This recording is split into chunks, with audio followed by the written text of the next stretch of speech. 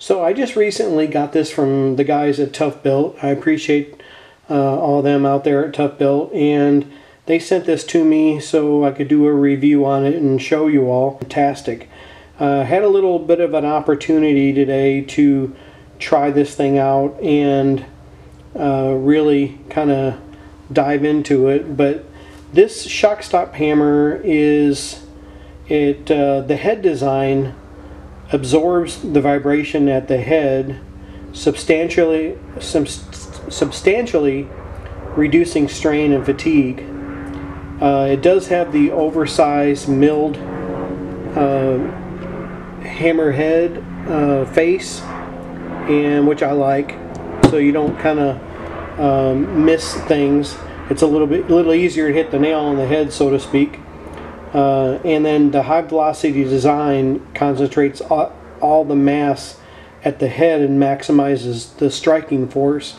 So you'll see when I add that other footage of me pounding some nails into some wood, man, this thing is really well balanced. Really like the feel of the handle. The precision forged steel is engineered to the highest standards, like TOUGHBUILT does, and the ergonomic triple injection handle, it really increases grip and stability, and I could probably use this all day without getting fatigued or anything like that. I don't necessarily use a hammer all day long, but if I did, man, this thing is fantastic. It still has the magnetic nail holder at the end of the tip of the head, which is kind of nice. And so the item number on this is TBH1-1SBR, and I believe that's an S20X as an X-ray, and it's really well done. The like I said, the magnetic nail starter is on there, just like on the 18-ounce hammer, which they just came out with recently. This is a 20-ounce hammer, so it's a little heavier than the 18-ounce hammer. I was looking for mine earlier to see if I could put them side by side, but evidently it's in my truck somewhere. I was using it the other day and probably didn't put it back where I was supposed to. So and of course the hammer is backed by the TOUGHBUILT lifetime warranty. When you get the hammer, on the packaging, it's going to have a little QR code. Scan that QR code, go there and go to the website where it takes you, and add your information on there, because this thing is fantastic. It helps if you scan that QR code and put your information in, if you ever have an issue with the hammer or something like that. I never have, but if you do, then you can, call TOUGHBUILT and, get that information. They already have that information in their system, and it's a little easier for them to find the information and get you a replacement or get your money back if you're not happy. But they do stand by their warranty. So, and I'm in contact with them on a kind of a regular basis. So, if you have any kind of issues, actually what you can do too is go to my the Facebook page that I created. It's the TOUGHBUILT Tools Facebook page, and join up on there. We've got over, I think, 3,600 members, I think, the last time I checked. Trying to keep up with that as well. So yeah, definitely go there and use this hammer. This is the shock stop hammer from TOUGHBUILT, and just put some. I had this not sawhorse.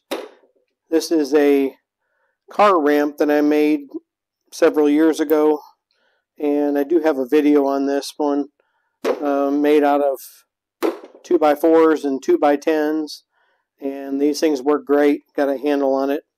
but I wanted to I wanted to use this shock stop hammer and see. Now I'm just pounding in different sizes of nails, and I wanted to see if I could actually feel the shock off this hammer like it says.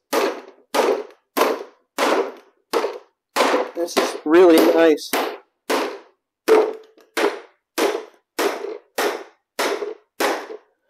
These are going in really nice. And I'm not feeling any of the shock. So apparently this little spring tensioner that they have in here, you can't move this head on the hammer at all.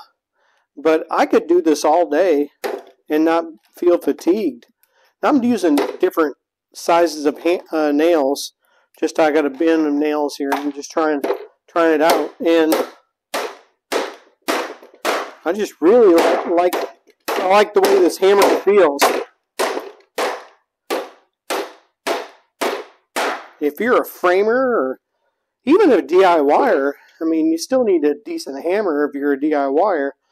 And I could use this thing all day without really getting tired. It's a really nice hammer. It's weighted really well. It's a 20-ounce hammer.